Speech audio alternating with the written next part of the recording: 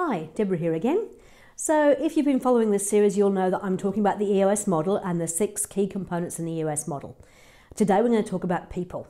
And I can't stress enough how important people are. A lot of businesses fail because they have the wrong people or the wrong people in the wrong seats or a combination. So in EOS, we know how important people are. And I guess particularly in an entrepreneurial business, you want to make sure you've got the right people in the right seats. And to be honest, that's as simple as it really is in EOS. We talk about right people and right seats. When we talk about the right people, what we mean is people who actually share your core values, your company philosophies. You know those people who just fit in, who have got the same vision as you, share the same vision. They really, really want to help the company achieve its goals. When we talk about right seats, we actually talk about having a person doing a job that they're capable of, that they want to do, that they really get.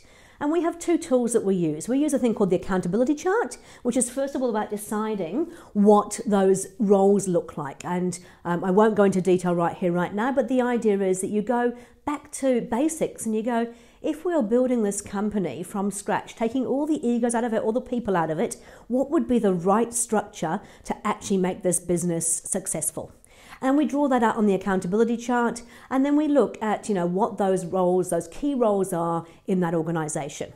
The second part is we use a thing called the people analyzer to make sure we've got the right people in those seats. And we look at, do the people share the company values that we have? And most importantly, do they GWC it? And when we say GWC, to me, it means, do they get it?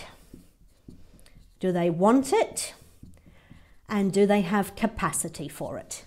So get it means, yeah, I really understand this role. I get it. I really understand what's required of me in terms of this role. Wanting it means, yeah, hell yeah, I want to do this role. And capacity is made up of 2 components. So capacity can be, do they have the capability to do it? And also do they have the capacity in terms of time?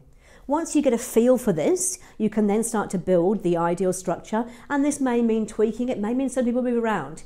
And one of the things I can tell you from all of my experience dealing with companies is sometimes people have to go. And while that can be difficult because they might have been with the company for a long time and they might be part of the family, you've got to have the right people in the right seats. Having the wrong person in your organisation is like having a rotten apple in a barrel, and it can actually affect the whole organisation.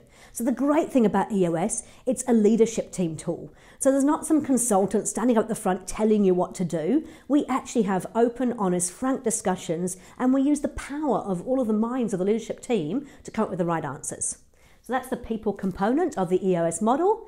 If you'd like to find out more about the whole model, whether there's a fit for your organisation, really happy to have a chat with you.